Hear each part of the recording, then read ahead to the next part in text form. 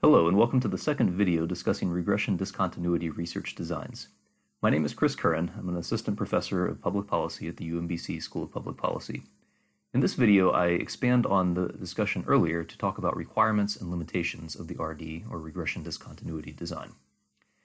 To begin with, let's just recap what an RD is and its purpose.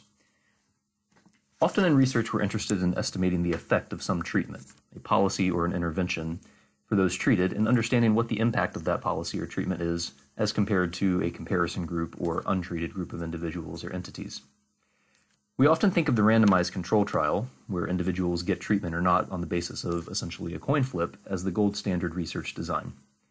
In the previous slides, I talked a little bit about how regression discontinuity can provide plausibly causal estimates. Just to recap the intuition, we can imagine that in the case of a research design, we have a relationship between, say, a variable like SAT and some outcome of student performance. I'll just write that as P here on the y-axis. And we imagine a relationship between the two where there is a break in that relationship at the point or cutoff where some intervention is given. So, for example, we could imagine a college that provides a scholarship for students that achieve an SAT score of 1350. And the notion here is that there is going to be, in this instance, a linear relationship between SAT score and later performance, whether that's college graduation or labor market outcomes. But if assignment to treatment is determined by a cutoff, in this case the SAT score of 1350, we may expect to see a jump or a discontinuity at that test score. So indeed, in this stylized example that I've drawn, we see that at the 1350 cutoff there is a break or discontinuity in the linear relationship between SAT and later performance. This discontinuity is what we think of as the effect, of this case, of the scholarship. So the whole intuition of regression discontinuity relies on this idea that right around the cutoff, assignment to treatment is essentially as good as random. So even those students who, say, sit far at the end of the SAT distribution, maybe scoring a 1600, look probably very different than students that sit further down at the bottom of the SAT distribution, perhaps scoring an 800 or 900. The notion is that right around the cutoff of 1350, in this case where that scholarship is assigned, we can imagine that these students look quite similar. And in fact, the hope is that whether they got the scholarship or not essentially became the essence of a coin flip. That whether they scored a 1348 or a 1352 was as good as randomly assigned. And if that's the case, regression discontinuity can provide us with estimates that are plausibly causal. Now, in this slide, I want to focus on the requirements for this type of design to be used, as well as some of the pitfalls or limitations that can come up when using an RD design. So the first requirement I'll briefly talk about is that of having a naturally occurring cutoff. So as given by the stylized example of the college scholarship, RD designs are useful when there is some cutoff, typically a hard, fast cut point, at which point those above the cutoff or below the cutoff receive treatment and those on the other side of the cutoff don't. So if you're examining some sort of research question or policy that doesn't depend on a hard cutoff for assignment, an RD is just not going to be an appropriate or usable sort of research design. So for example, if you were looking at, say, the number of suspensions in a school or the proportion of students suspended and academic achievement outcomes, an RD design would be a difficult design to use because the proportion of suspensions is going to vary systematically. It's not as if students are going to be perhaps on a side of a cutoff where a school has suspensions or don't. So you would in that case be looking for maybe a state or a school district that passed some kind of policy such that suspensions were implemented in a way that had to do with some sort of hard cutoff. And in the absence of that cutoff, regression discontinuity design isn't going to get you much distance. The second requirement that I will note is that at that cutoff, the treatment should be the only thing that is discontinuous or the only thing that changes at that cutoff. So one way to say this would be to say there is nothing else occurring at the cutoff. So you might think, for instance, of a cutoff like the federal poverty line.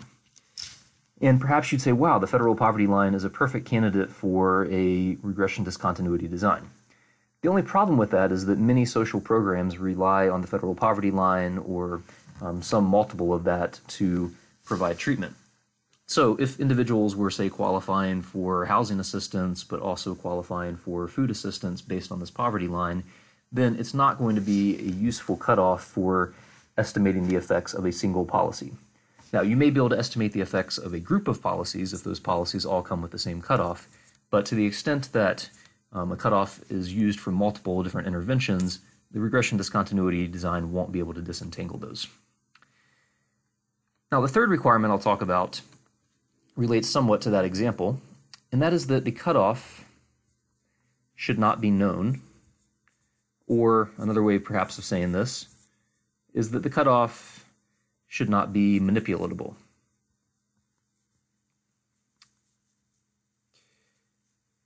So if we're using a cutoff that individuals know ahead of time and can manipulate, then we end up undoing the argument for random assignment or the essential coin flip around the cutoff.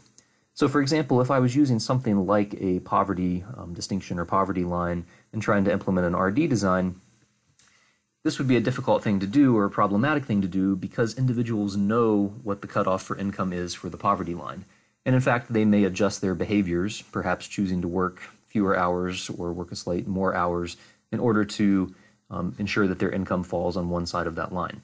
Similarly, in my example of the college scholarship, if students know ahead of time that a scholarship can be achieved by scoring, say, a 1350 on the SAT, then students may have a impetus or motivation to take the SAT multiple times until they are able to get their score directly over that cutoff. And to the extent that perhaps more motivated students or students that are more privileged have the ability to take the SAT multiple times, this creates an undoing of the randomness, such that students that fall just above that cutoff might be systematically more advantaged or systematically more motivated than students that fell just below the cutoff. So in general, with an RD design, you want some kind of cutoff that is not able to be manipulated. And a good way for that to be the case is where the cutoff is not known. So if individuals don't know exactly what the SAT score is ahead of time, they can try all they want to get higher scores, but it's not as if a student who falls just short of the required SAT score would know that score and then subsequently retake the SAT until they get a higher score. So in general, this works well for cutoffs that are not known or at least not manipulatable. The fourth requirement I'll talk about for an RD design has to do with sample size. And in particular, with an RD design, we want to have a large sample size, particularly around the cutoff. So again, if we imagine the sort of setup of an RD with a cutoff, again, perhaps at a given SAT score, the intuition and approach here is a focus on individuals near the cutoff. Now, intuitively, the closer we get to the cutoff and the more narrow we set that bandwidth, the more the students, in this case, that just got the scholarship or just missed the scholarship, the closer they look to each other, and the more arguably exogenous the treatment is in this case. The problem is the narrower we make that bandwidth, the fewer and fewer students we have within the bandwidth. And so we face this challenge or trade-off between having a comparable control group or comparison group and having enough power, enough statistical power to run our analyses. So RD designs are particularly suited for cases where you have large sample sizes, particularly around the cutoff, such that you have enough students near that cutoff to adequately implement the design. Now, the fifth thing I'm going to talk about, and this will be the last, is a discussion of generalizability with regard to RD designs. So item 5, this will be generalizability. Often in research design, we make trade-offs between the internal validity and the external validity of a research study. And this is certainly the case in an RD situation. We've talked about the intuition of the RD having to do with individuals directly around a cutoff. But what that means is that if we are, again, thinking about the impact of this college scholarship, and we are designing estimates based on individuals close to this given cutoff, we are then estimating a treatment effect, or estimating the effect of the scholarship for students that are near the cutoff. So, with an RD design, we often end up with good credible causal estimates, but for a limited subset of the population of interest. So the RD design in this case wouldn't necessarily give us good evidence of, say, the effects of the scholarship on students that scored really high on the SAT, or the effects of the scholarship on students that scored really low. It's really generalizable to those students that fell near the bandwidth. And in the terminology of regression discontinuity design, we call this a LATE, which stands for a local average treatment effect, which is to say that the treatment effect is specific to that local area, in this case the area around the cutoff and near that bandwidth.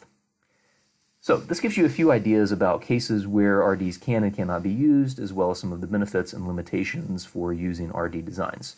I hope this is useful for continuing to think about RD as a research method that may be applied to your research, as well as understanding RDs when you encounter them in the academic literature. I thank you so much for your attention and for watching this video, and I hope you join for future videos on research design.